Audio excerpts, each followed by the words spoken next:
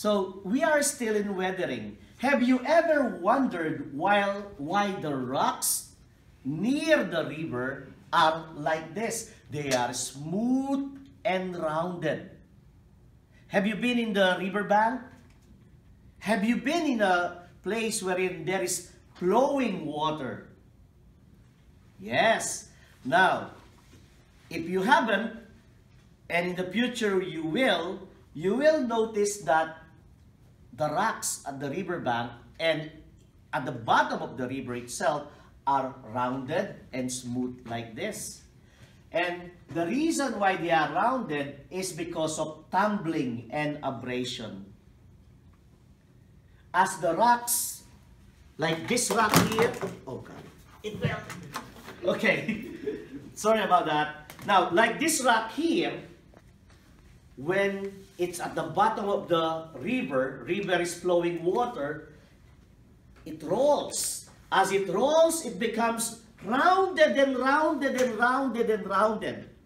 As it hits other rocks, it gets polished. Like the other rocks and sand that goes in the water act like sandpaper. We call that abrasion. The sandpaper-like action of the sand and small rocks in the water makes it fine and smooth. That's we call it abrasion. The rolling or the tumbling makes it rounded. So that is why rivers are like that. They have rocks like that. And here, we have here, dun, dun, dun, dun, we have the magnificent instrument called the rock tumbler. Have you ever had one of this? No. You will use this. What you will do is that when we open this, which I will open right now, okay, I will use the table here.